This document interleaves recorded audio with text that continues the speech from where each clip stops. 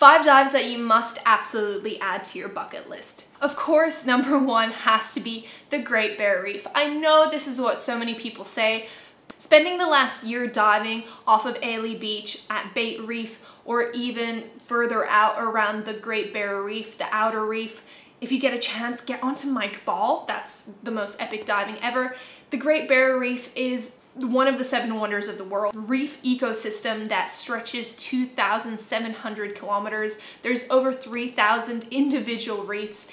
It is a super colony of creatures living together, building this structure. The marine biodiversity is incredible and it is at risk. Therefore, diving there, helping support the industry here, gives value to the Great Barrier Reef. I mean, Queensland has millions of dollars coming in from tourism every single year, and the more value we give to something financially is how we have the better chance to protect it. Does that make sense? Because if the Great Barrier Reef degrades too much, we're gonna lose a lot of tourism. Yeah, the governments don't want that. So there is incentive to protect the Great Barrier Reef, to input stronger climate change rules in Australia to make sure protect the coastline from excessive runoff. Come scuba dive on the Great Barrier Reef. Next dive must do has to be in the cenotes in Mexico. I haven't had a chance to do this, but from all the footage I have seen, it is absolutely breathtaking. I mean, definitely consider doing some of your cavern diver specialties. Make sure you go to a dive organization, dive shop that offers guided dives. Check out my recent ranking tier video if you're curious about specialties. But yeah, cenotes is definitely on my bucket list. 3 is in Malapascua in the Philippines. We are arriving at Exotic, which is our home for the next 5 days, 6 days. And we can already see our little advertising ship, Exotic Island Dive Resort. Hopefully we're going to see a lot of thresher sharks.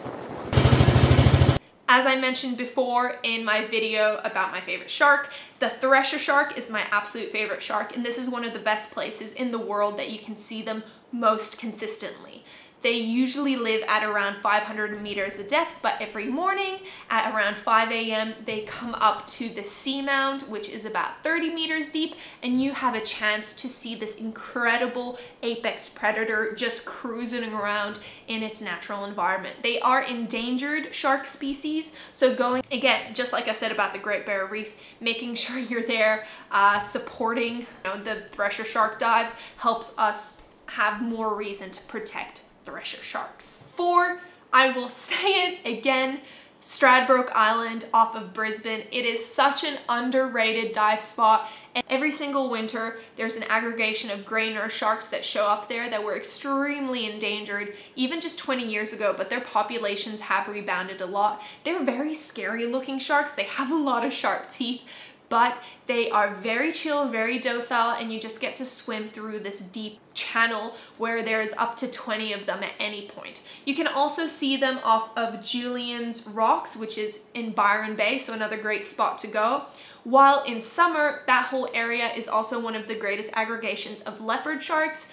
Summer dives might not have the best visibility, but it was a manta ray cleaning station. We would see mantas, we would see leopard sharks, bull rays, turtles. The megafauna was just insane. On multiple dives, I've also heard reports that they saw humpback whales, dolphins, and they once, probably more than once, but they once did see a great white shark in the winter months when the water is a bit colder. It is not normal for great whites to go so far up north along the east coast of Australia, but it just shows that this spot is a really hot spot for all marine species. So add that to your bucket list. Not a lot of people go diving there. They don't know it as a world-class destination. So yeah, off of Stradbroke Island, you can go with the dive shop I used to work at for 5 years, Go Dive Brisbane, or there's also a dive shop on Stradbroke Island called Manta Lodge. And the final dive I want to tell you guys about is basically any dive with sea lions. They are such playful creatures underwater. I like to call them the puppy dogs of the sea.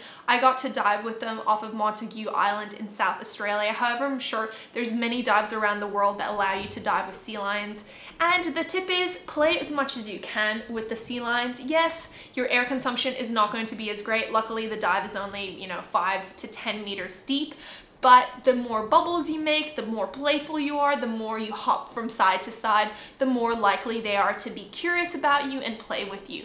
I got to do this dive with my dad back in 2018, and it is one of my absolute highlights. I can't wait to be able to dive it again. Every time I've seen sea lions underwater has just been absolutely amazing. They're so playful, so cute, and the marine biodiversity in these areas is also amazing. There's a lot of kelp, Port Jackson sharks, and just a lot of creatures you don't see in more tropical climates. It is cooler water, so make sure to wear a 7mm or potentially a dry suit, although I did find my 7mm allowed me more movement. I have a whole video about when I went there in 2018. It was one of my first videos I made on this YouTube channel, so it's definitely not the greatest quality. Maybe I'll redo it at some point, maybe I'll make a trip down there again, but those are my 5 must-do dives around the world. I know 3 of them are in Australia, but what can you do? This is where I've done majority of my diving. Let me know what dive sites you recommend I check out. I can't wait to travel, do some more diving. Let me know down below, and check out my seal video if you want to see little me.